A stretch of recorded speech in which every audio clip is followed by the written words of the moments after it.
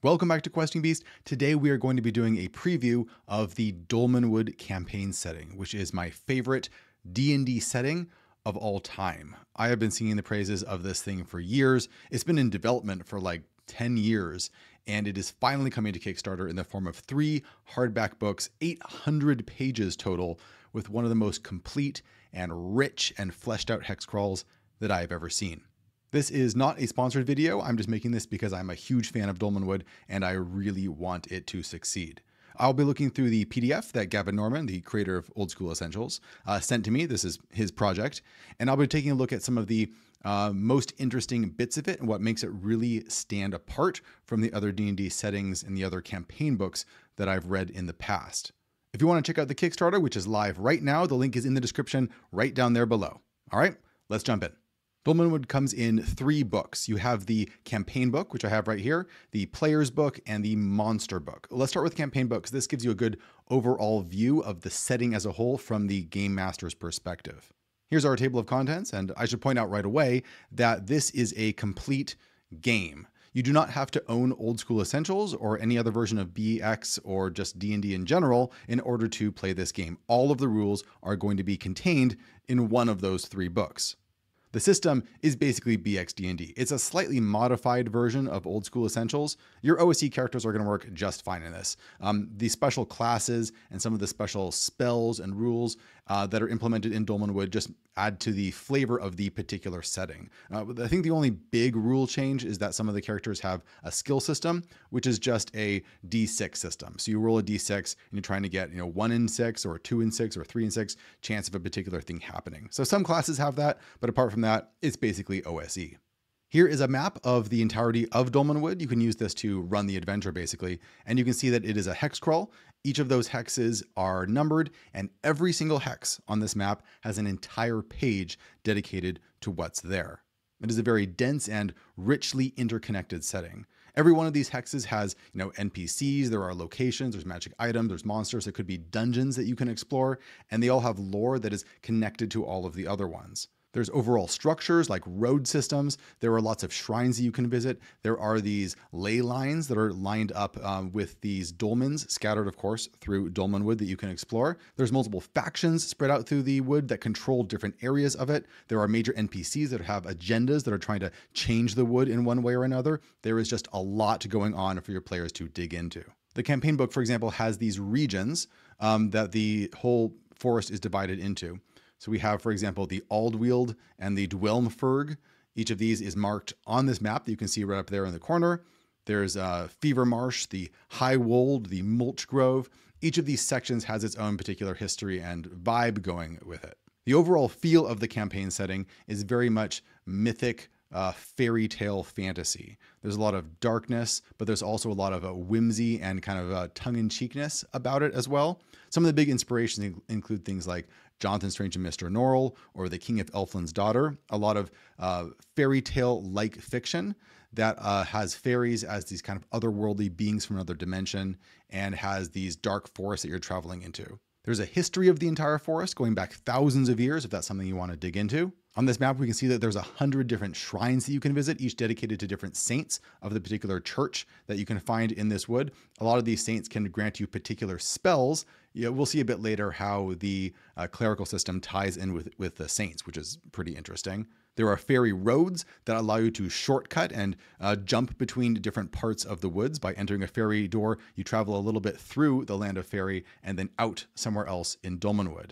But that can be a perilous journey because as you travel through, there are random locations that can pop up and weird things that can happen as you travel through this kind of other world on your way. Everything is done in Old School Essentials style of being very rich with flavor, but also very dense and easy to read. Everything is very clearly laid out where you can easily reference things and find what you are looking for. Here's lots of just different NPCs you can run into. There are gods of the wood. There are factions and powers that you can explore and has their motivations and who their minions are and all of that sort of thing. Lots of great NPC illustrations. You get a very vivid sense of what this person looks like, pictures that you can show your players. A really useful feature is that it has all the relationships that the factions have to one another and how they see each other. So if you are in one faction, if you join someone and you meet another one, you know how they're going to respond to you. Each of the towns in Dolmenwood has its own little map right here, and it has it's all numbered, as you can see up there in the corner. There are random encounters for the day and for the night, and it has each of those buildings fleshed out in a nice little paragraph. Very clear, very easy to read. You have Castle Brackenwold right here. Some of them are bigger than others.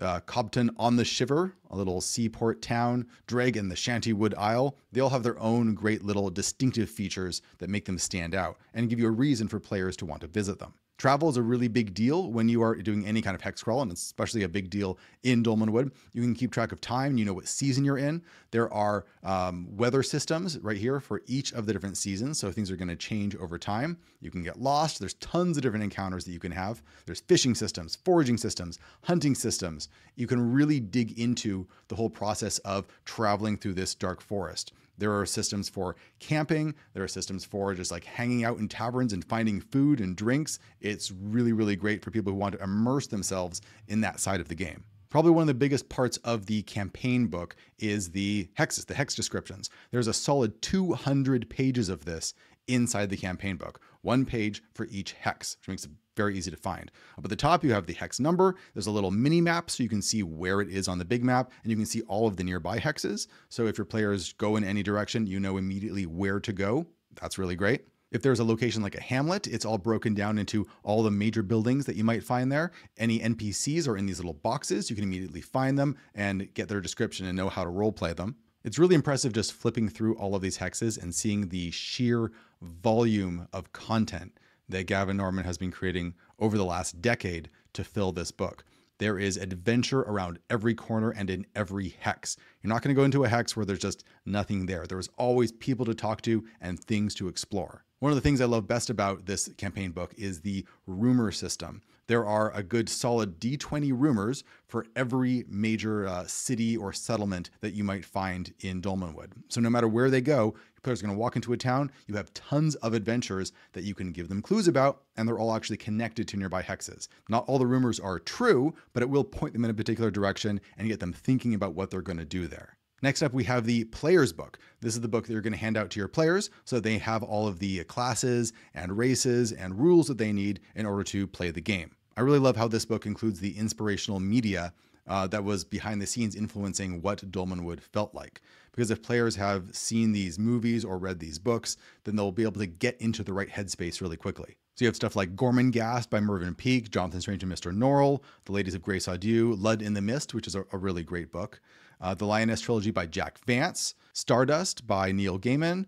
We have The Green Knight, which is a really great movie with that kind of a mythic Britain feel to it. And Labyrinth, Legend, Princess Mononoke, Spirited Away, The Wicker Man, all that stuff. While the campaign book goes really in depth with all of the different locations and factions and stuff like this, the player's book has a much abbreviated form of it, which I really like. It's great that the players can immediately get a sense of the types of characters that live in Dolmenwood, the different factions and powers, but they only get like a paragraph each, enough that they have stuff to go off of. This is stuff that might be common knowledge for people living in Dolmenwood or who recently arrived there, but it's not so much that they're going to be spoiled for all the exploration that they're going to do later. There's a breakdown on how to create a character and an example of creating a character, which is really nice, especially for new players. How to do ability scores, alignment, advancement. It's pretty standard D&D stuff. There is some great lore material, like the languages of Dolmenwood, which are not your typical D&D languages, which tend to be based on the different kinds of monsters. These are actual languages and are more related to the different factions. For example, the common tongue is called Woldish. The scriptural tongue is liturgic. This is the language of the church. And you have the Drunic tongues for the Droon, which is a particular faction. The fairy tongues for all of the fairies, including the things like the immortal tongue of fairy, which is like this unpronounceable alien language. We start getting into the different races here called kindreds, like the Bregel, which are goat-headed folk whose horn length indicates their social standing. There's a picture of one over there. Each of these kindreds has detailed random tables for generating lots of stuff about a character of that kindred or for an NPC. And they're not quite as vanilla as some of the races in BX D&D or in Old School Essentials. They often have a little bit more flavor, like they have special powers, like their gaze, and the length of these guys' horns indicates their status. There's tables for that. So it just makes them a little bit more mechanically rich. Not a whole lot, it's not like 5e, but it sets them apart a little bit more. Elves in Dolmenwood are actually denizens from Fairy, this parallel realm that kind of touches ours in the Forest of Dolmenwood. So they're not quite the same as your typical D&D elves, and they have things like they're vulnerable to cold iron, they're immortal, and stuff like that. We have the Grimalkin, which are mercurial feline fairies who shift between 3 different forms. If you want to be a cat person, they remind me a bit of the Cheshire Cat from Alice in Wonderland. There's also humans and mosslings right here, and wood grews. For classes, we have things like clerics, you have enchanters, who are wanderers who wield the magic of fairy, so they're not quite the same as a wizard or a cleric, because there is a separate magic system for fairies, which we'll look at in a little bit. There's also fighters, who get a little bit more flavor than your typical BX fighter, because there are combat talents which you can gain as you level up in order to make your ability to fight a little bit more varied and a little bit more strategic. There's also friars and hunters who have hunter skills, right? Here's our skill system over there on the right. We have alertness, stalking, survival, and tracking. And those are all, number out of 6. So you're rolling a d6 to see if those things succeed. You can also be a knight and choose from one of the houses of Dolmenwood with your own particular crest. You got magicians who are, like wizards essentially, minstrels, thieves, and then we start looking at magic. Arcane magic is pretty standard Vancian magic, and you have all of your spells here. And they're pretty much standard, though there might be a little bit of renaming here and there, but most of them are pretty similar to BX spells with some tweaks here and there. You have fairy magic, which uses runes. So those get broken into 2 bits. We have glamours and runes. Glamours are basically like cantrips. They're minor magics that can be used as much as you want. However, we also have runes, which are a bit like Vancian magic, but much more powerful and restricted. You can see over here on the right, there's a rune usage frequency that explains how this works. If you are level 1 through 4, then lesser runes you can cast once per day. Greater runes you can only cast once per level. And a mighty rune you can only cast once ever. And we'll see why that is when we start looking at a couple of those runes. But if you get all the way up to level 10, then you can cast these a little bit more frequently. Like 3 times a day for lesser, once per day for greater, and once per year for a mighty rune. Here we have some of our glamours and some of our lesser runes and greater runes, but the mighty runes are the ones that are really fun because these are enormously powerful spells that are campaign altering possibly in some way. But oftentimes characters can only cast them once ever, so they need to be extremely careful when they decide to use these. For example, we've got Eternal Slumber. A mortal within range is placed into a state of stasis and eternal sleep. And you can set the conditions by which they can awake. So you can keep them locked that way basically forever. You can shut down an incredibly powerful NPC with a single rune, but be careful who you pick. You can summon a dream ship, a phantasmagoric galleon that sails down from the sky and docks as close to the caster as possible. You and your companions can get on board the ship and travel to any location in Dolmenwood.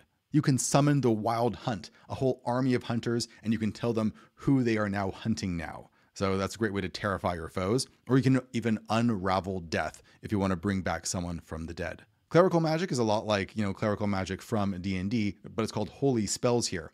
And they often have names tying them to particular saints because there's 100 saints in Dolmenwood. So Detect Evil, its prayer name is Saint Wittery's Vision. And then at the bottom, there is the Miracle of Saint Wittery, where we learn how Saint Wittery used this prayer the first time. So each of these spells are tied into the lore of the setting. There's a whole section on gear here. You got your adventuring gear, armor and weapons, horses. You have lots of different particular hounds. If you want to get a dog, because everyone wants to get a dog, which kind of dog do you want? They're all slightly different from each other. We have things like lodgings and food. If you want details on the dishes being served in the taverns, what kind of beverages exactly, what beers, spirits, what wines.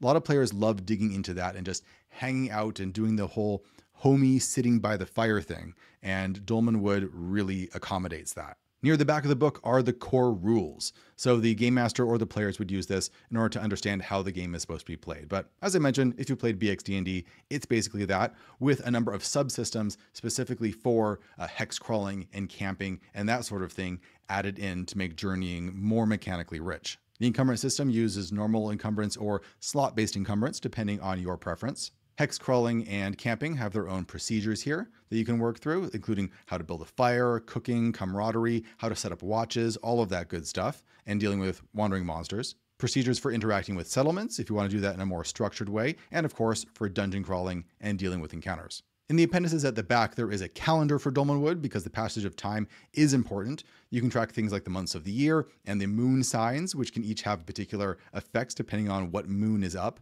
The 9 noble families that hold sway over Dolmenwood also get descriptions. And there's an option for race as class in the back here, where you can take each of those kindreds we saw earlier and just make it its own class if you don't want to do the race separated from class thing. I really like the map at the back of the player's book, and I like how it is distinct from the official hex crawl map, because you don't see any hexes on this one. You just get a general picture of what's going on and where things are generally. This is the kind of map that you would find a traveler in Dolmenwood would actually possess. They would know roughly where the major settlements are, where the rivers are, where the roads are, but the details and the game mechanics around that would be obscure to them. So you could give the players a map like this and they could start filling stuff in as they go. Last of all, we have the monster book featuring all the weird monsters that you can find in Dolmenwood. And they all have that kind of mythic, dark fairy tale flavor that I love so much about this particular setting. You have things like the Antler Wraith, the Banshee, the Barrow Bogey. Oh, this is a really great one. It's a waif-like fairy, 3 feet tall, and with repulsively wrinkled brown skin, carry pots or jugs upon their shoulders in place of heads. Layer and barrow mounds riddled with tunnels extending into fairy. So the monsters themselves also are kind of adventure hooks to other places.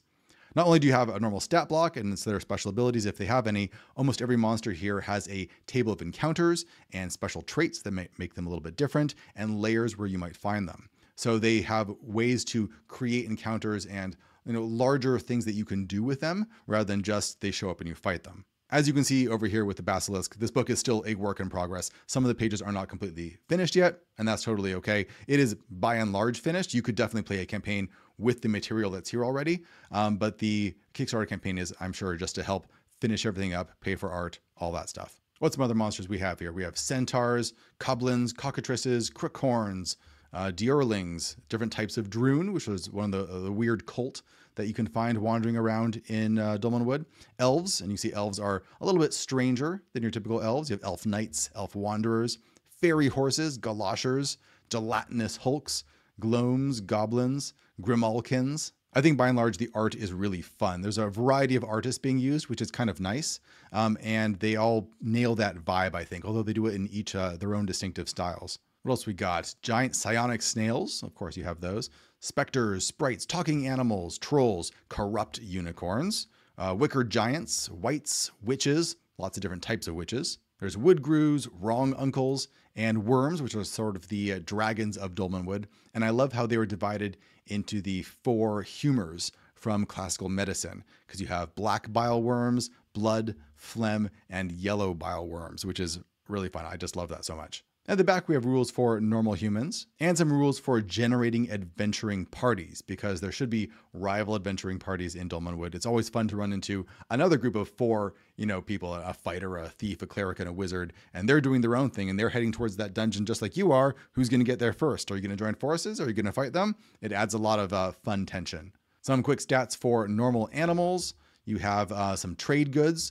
Fairy trade goods and mundane trade goods, herbal and occult trade goods for players who like to collect stuff and try and sell it. And that is about it.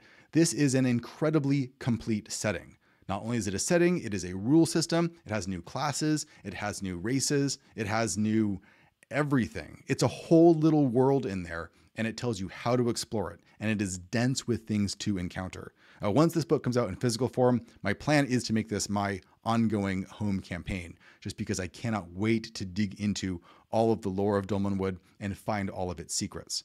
If it looks cool to you too, remember to go to the description down there below and click on the link to the Kickstarter. Thanks for watching, everybody. I'll see you next time.